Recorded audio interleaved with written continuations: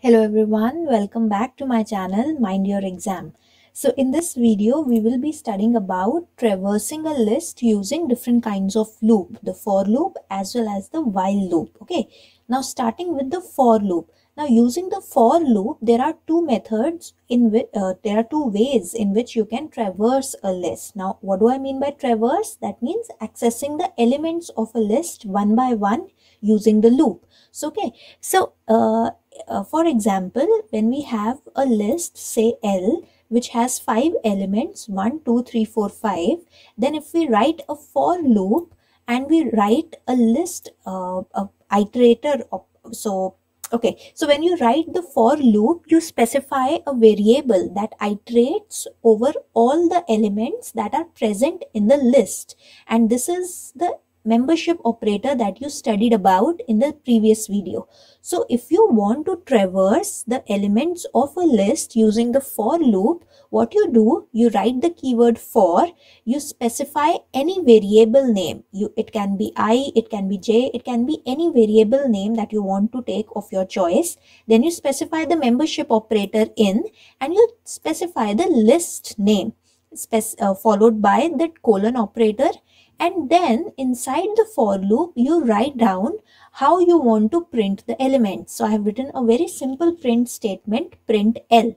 Now what this will do is, for each iteration, this particular variable EL will take as its value one of the elements of the list. So in the first iteration, the value of this variable EL will be the first element of the list L, which is 1.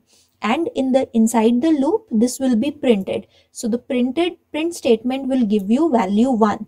Then in the second iteration, this particular variable will take the value 2, which is the second element of the list.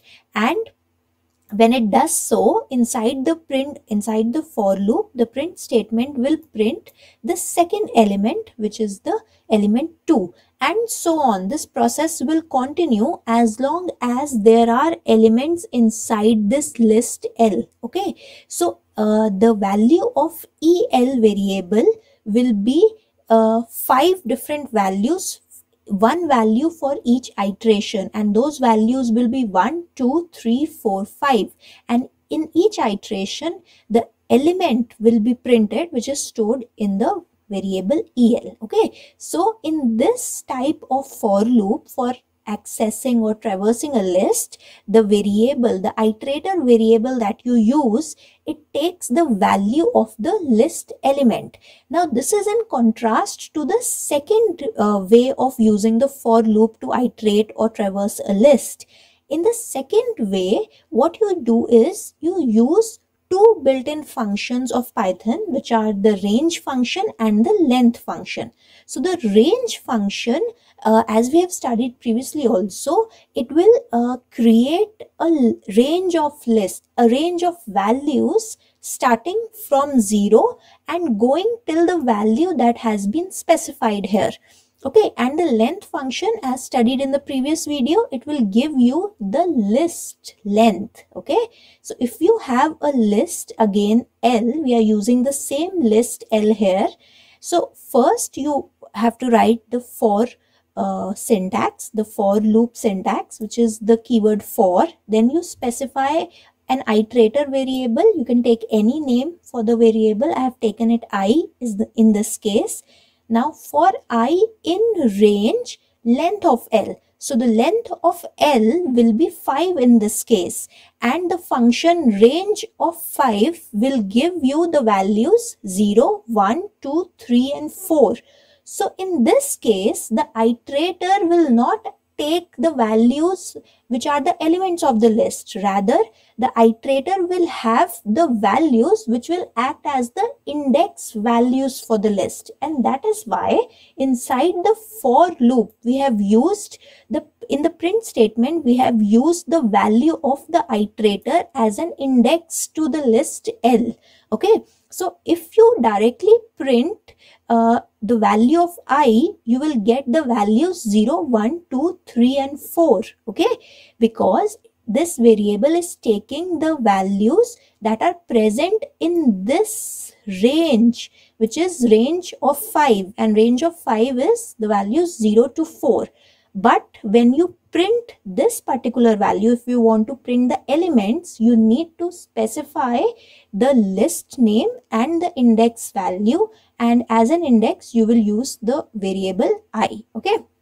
So in the second way of using the for loop for accessing or traversing a list, you will use the iterator to as an index. So here the iterator contains the index value for the list. In the previous case, the iterator contained the elements of the list itself. So this is a very different, the big difference between the two cases.